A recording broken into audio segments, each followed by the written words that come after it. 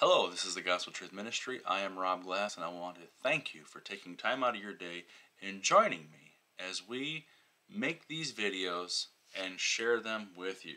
The main purpose of this ministry is to share the gospel message of our Lord and Savior, Jesus Christ.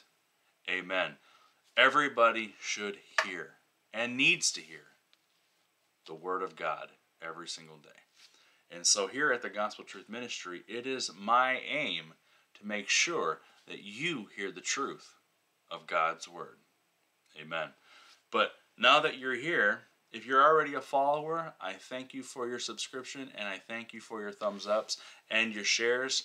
But if you're new to this channel, and this is the first time you're ever seeing this ministry, whether it be on Facebook or on YouTube, please hit subscribe, click the notification bell, and remember to give it a thumbs up. That's how we get these videos out to each and every one of you, or to as many people as possible. Word of mouth. Good old-fashioned word of mouth is the best, and sharing it on the internet is word of mouth. Amen. So I thank you very much from the bottom of my heart. If you could just do that for me, I very much would appreciate it. And after all, sharing the message, you're sharing in this ministry, and you're storing up for yourself treasure in heaven. Amen. So we are in chapter 7 now in our journey through the book of Revelation. But chapter 6 and verse 17, it ended with a question. For the great day of his wrath has come, and who is able to stand? And the great day of his wrath that has come is referring to the day of the Lord, or the day of God's judgment. And who is able to stand? But before we dive in and discuss all of those who are able to stand, let me just say this.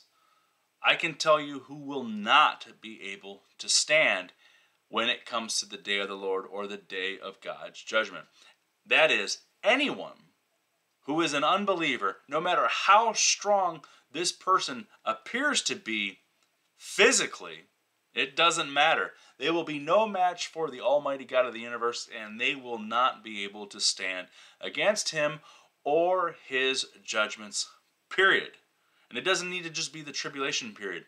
No mere man, no mere mortal is going to be able to stand against the Almighty and expect to win. But those of us that are protected by the Lord, we will be enabled to stand, whether on earth, as stated in Revelation chapter 7, verses 1 through 8, or in God's presence in heaven, Revelation chapter 7, verses 9 through 17. And I said that as a little precursor to the fact that I am going to break this chapter up into the two categories that it is so easily found when you open up the Bible yourself and see what is going on. And chapter 7 forms what is best described as the, I would say, the interlude between the sixth seal and the seventh seal, and answers the question that is stated at the end of chapter 6. Who is able to stand?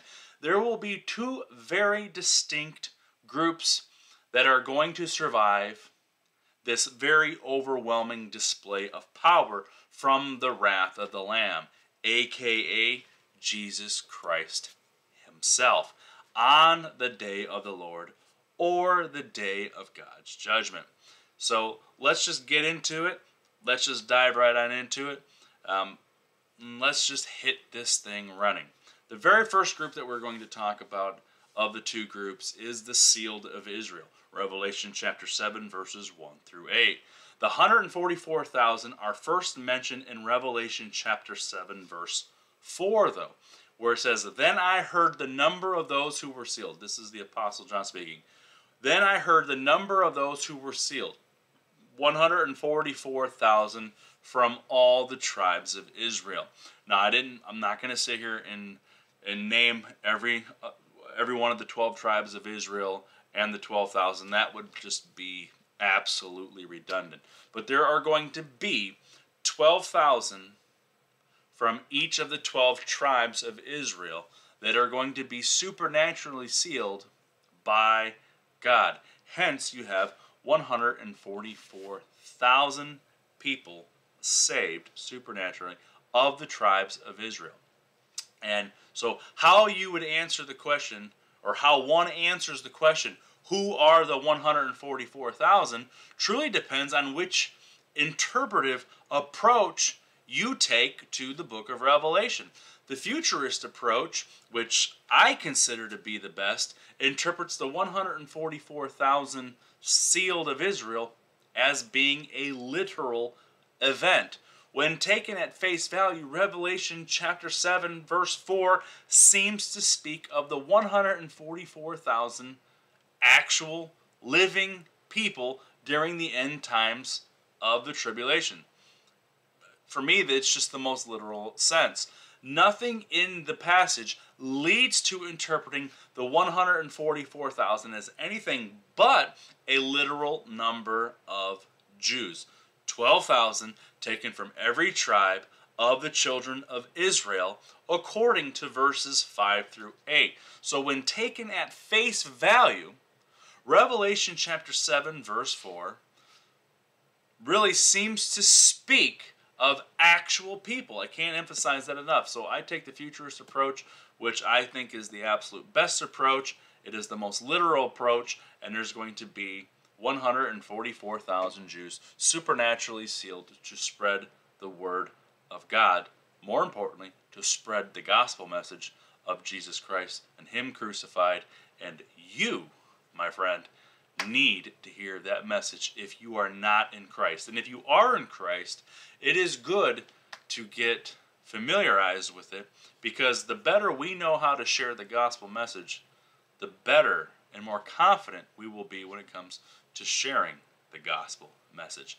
These 144,000 Jews are sealed, which means they have, I believe, special protection from God, of God, by God, and they are kept safe from the divine judgments, from the wrath of the Antichrist. They can freely perform their mission during the tribulation. I believe that there is going to be something absolutely special about these 144,000 sealed that is going to allow them to share the gospel message of salvation almost without hindrance. And amen to that. It had been previously prophesied, though, that Israel would repent and turn back to God. Zechariah chapter 12 verse 10, Romans chapter 11 verses 25 through 27, and the 144,000 Jews seem to be a sort of first fruits, if we were to jump ahead to Revelation chapter 14 verse 4, of that redeemed of Israel. Their mission seems to be to evangelize the post-rapture world and proclaim the gospel during the tribulation period. And I said post-rapture world because I am a pre-trib rapture believer. You don't have to be a pre-trib rapture believer. You don't have to be a mid-trib rapture believer. You don't even have to be a post-trib rapture believer. These 144,000 supernaturally sealed Jews, 12,000 from each of the 12 tribes of Israel, are going to go around and be supernaturally protected, I believe, during the tribulation period and share the gospel message around the world. Amen. So their mission seems to be to evangelize, as I'm going to state again, the post-raptured world and proclaim the gospel during the tribulation period, especially as we embark into the Great Tribulation period. Now keep that phrase in mind, the Great Tribulation period, because we're going to get into that further on in this message. As a result of their ministry, millions, a great multitude that no one can even count from every nation, tribe, people, and language will come to faith in Jesus Christ. And that's going to be mentioned in Revelation chapter 7, verse 9. Much of the confusion regarding the 144,000, though, is a result of the false doctrine of the Jehovah's Witnesses. So now I'm going to take aim at the Jehovah's Witnesses here by design. Much of the confusion of the 144,000 is a result of false doctrines such as that of the Jehovah's Witnesses. The Jehovah's Witnesses claim that 144,000 is a limit to the number of people who will reign with Christ in heaven and spend eternity with God. The 144,000 have what the Jehovah's Witnesses call the heavenly hope. Those who are not among the 144,000 will enjoy what they call the earthly hope, a paradise on earth ruled by Christ and the 144,000. It is true that there will be people ruling in the millennium with Christ, make no mistake. These people will be comprised of the church, such as believers in Jesus Christ. 1 Corinthians chapter 6, verse 2. The Old Testament saints are going to be here, believers who died before Christ's first advent. So let me back up and say this one more time so that we are abundantly clear. It is true that there will be people ruling in the millennium with Christ. These people will be comprised of the church and Old Testament saints. Amen. And tribulation saints. And those are those who accept Christ during the tribulation period. So we have the church, believers in Jesus Christ. We have Old Testament saints, those who believed, who died before Christ's first advent. They believed in the Savior, the Messiah to come. Amen. And the tribulation saints are those who accept Christ during the tribulation period. I hope I made that clear. But let's get back to it. Yet the Bible places no numerical limit on this group of people anywhere. Furthermore, the millennium is different from the eternal state, which will be established at the completion of the millennial period. At that time, God will dwell with us in the New Jerusalem. He will be our God, and we will be His people. The inheritance promised to us in Christ and sealed by the Holy Spirit will become ours, and we will be co-heirs with Christ. So the 144,000 sealed in the book of Revelation are the 144,000 sealed Jews, 12,000 from each of the tribes of Israel, who are going to be supernaturally protected when they go around the world proclaiming the good news of Jesus Christ. This is not going to be what the Jehovah's Witnesses would say are the 144,000 who will have the heavenly hope. No, this is 144,000 sealed of Israel who are going to supernaturally be protected and share the good news of Jesus Christ during the Great Tribulation period. So now that leads us to the second group. Now we've talked about the 144,000 supernaturally sealed to share the gospel message. Well, we might as well talk about part 2 of chapter 7 and speak of the tribulation saints, because they are the multitude that come out of the Great Tribulation. So the tribulation saints are quite simply saints living during the tribulation. Can't make it any easier than that, can we? I believe that the church will be raptured before the tribulation, as I've already stated. But the Bible indicates that a great number of people during the tribulation will place their faith in Jesus Christ. In his vision of heaven, the Apostle John sees a vast number, a countless number of these tribulation saints, amen, who have been martyred by the Antichrist. There before me was a great multitude that no one could count, from every nation, tribe, people, and language, standing before the throne and in front of the Lamb. They were wearing white robes and were holding palm branches in their hands. When John asks who they are, he is told, these are they who have come out of the Great Tribulation. They have washed their robes and made them white in the blood of the Lamb.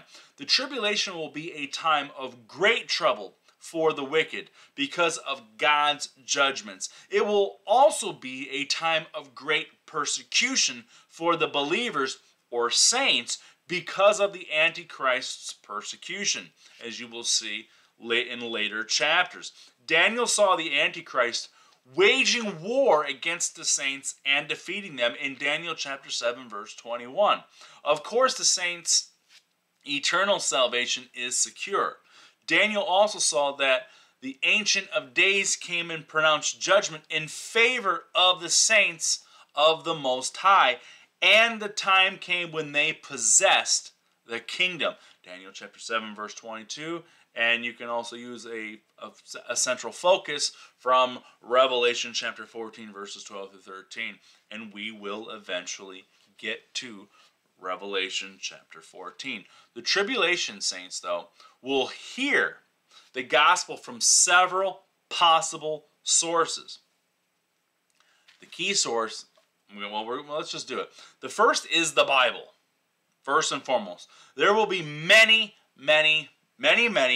copies of the Bible laying around, left in this world, and when God's judgments begin to fall, many people are going to react by finding a Bible to see if the prophecies are being fulfilled. I mean, we tend to overlook this when it comes to the things that are going to happen after the rapture. Well, how are people going to hear the word? Well, there's going to be 144,000 supernaturally sealed Jews of Israel who are going to go around and witness the gospel message of Jesus Christ.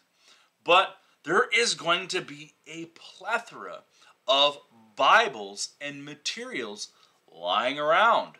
People are going to be searching for answers. They're going to pick up a Bible. I have a few in front of me right now. They're going to pick up a Bible. They're going to jump right to Revelation, and they're going to, by the divine act of God, they're going to read what's going on, and some of them, a lot of them, are going to be saved through that. So there's one scenario. When God's judgments begin to fall, people are going to be reacting to it. They're going to pick up a Bible. They're going to search the scriptures, and they're going to see if what they're seeing is being fulfilled.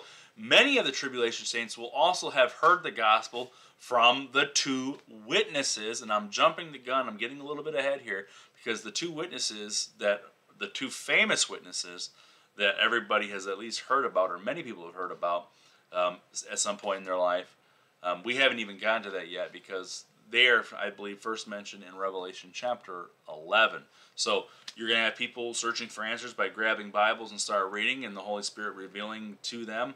You're going to also have people hearing the two witnesses at the very onset of the tribulation period, witnessing the gospel message.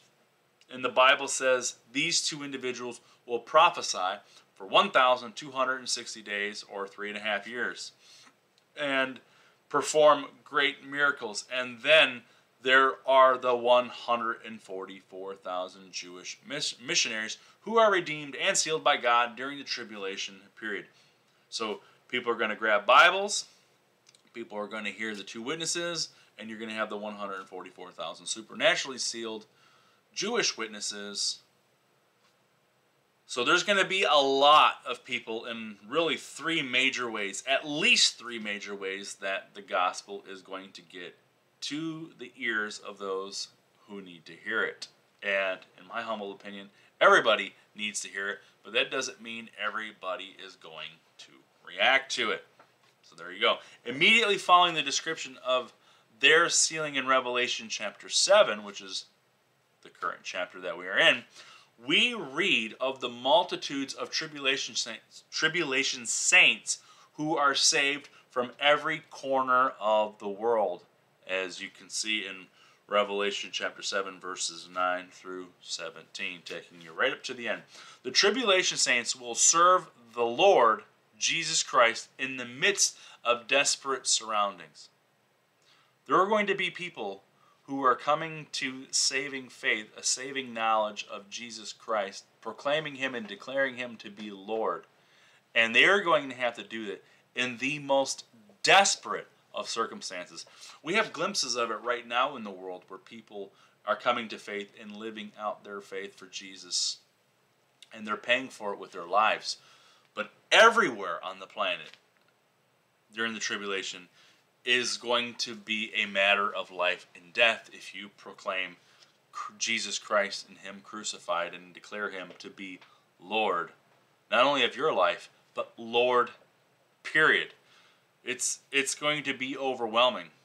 It's going to be overwhelming. And these people are going to be faithful to the end. Many of these believers will, in fact, die for their faith. I know I've already said it. It sounds like a broken record. But this is going to be the most perilous time in human history. These people are going to pay with their lives because of Jesus Christ. Amen. But in their death, these people will overcome. Where it says they overcame Satan by the blood of the Lamb and by the word of their testimony. They did not love their life so much as to shrink from death. Revelation chapter 12, verse 11. Getting ahead of myself, but you can't help it. And God will reward them. He who sits on the throne will spread His tent over them. Never again will they hunger. Never again will they thirst. The sun will not beat upon them, nor any scorching heat. For the Lamb at the center of the throne will be their shepherd. He will lead them to springs of living water, and God will wipe away every tear from their eyes. Revelation chapter 7, verses 15 through 17. Think about that. And God will wipe away every tear from their eyes. We praise the Lord that the great day of trouble will also be a great day of grace. Even as God is meting out His just punishment on an unbelieving world, He will be restoring Israel to faith and extending grace to all of those who believe, both Jew and Gentile.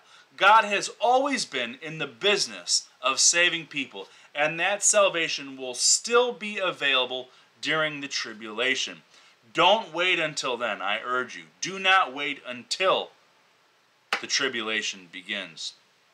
However, receive Jesus now. Receive Jesus now. Tell the Lord you know that you're a sinner. You're bankrupt. There is no other name given to men under heaven by which we must be saved. All of us have fallen short of the glory of God. All of us need to be saved. But not all of us put our faith, hope, and trust into the only one who is qualified to redeem us and to save us. Put your faith and trust in the only one who can, and that is none other than Jesus Christ Himself, the one who was slain from before the foundation of the world, that whosoever believes in Him should not perish, but have eternal life. Until next time, this is the Gospel Truth Ministry. May God richly bless and keep each and every one of you.